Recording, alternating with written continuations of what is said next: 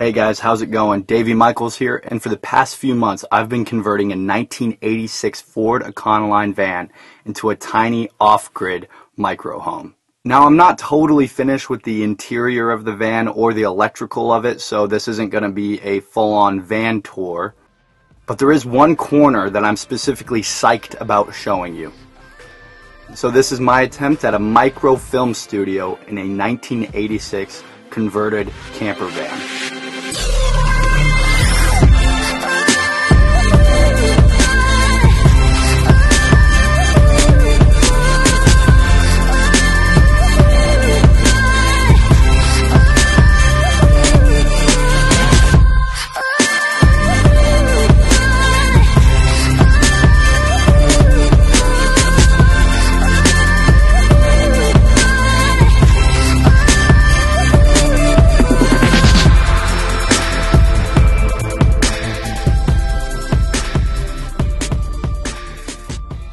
Alright, so this is what it looks like from the front side with a very generic lighting.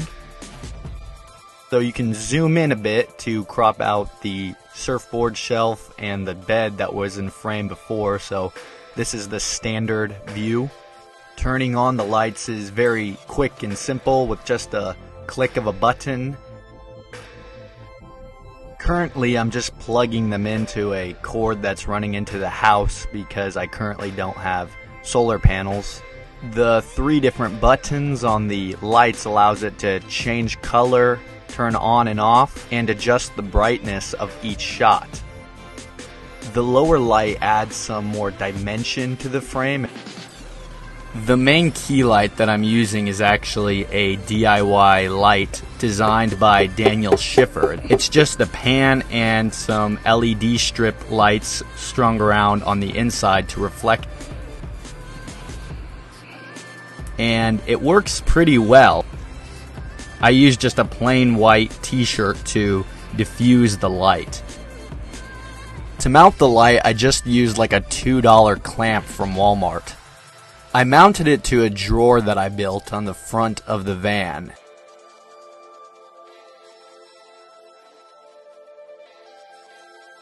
And this is convenient because it allows me to swing it in and out so that I can get some differing shadows. The light also has an array of colors to choose from. This is really nice because it allows you to change color based upon your theme or your mood. Like green can be used to express greed, or blue can be used to express some sadness. Red can be used to express anger, as everyone knows. Orange if you want to look like an Oompa Loompa. Purple if you want to look like Violet from Willy Wonka. Violet, you're turning violet, Violet! Sorry, I don't know why those 2 Charlie and the Chocolate Factory references came out of me. There's this one creamy kind of white light that I really like because it gives you a more warm feeling, like something you might get in like a movie with some orange and teal colors. The backlights are really convenient because you can use them to make complementary colors like green and red if it's Christmas, or red, white, and blue if you want to make a patriotic themed video on the 4th of July. This right here is probably my favorite combination and will likely end up being used in a lot of videos. Lastly, I wanted to try out this look, which is the table and lower shot look. I think it would be really good to use for some product videos because then you can place your cameras and whatever you're making a review on the table. Yeah, I do want to fill up the bottom shelf with some more vintage cameras, so don't worry, those are coming soon. Also, this isn't meant to be anything like professional or like really well done.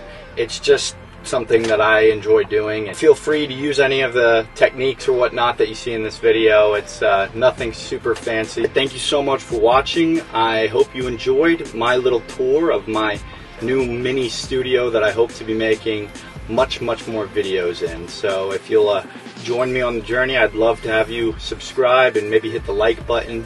But thank you so much for tuning in, and just have a wonderful day.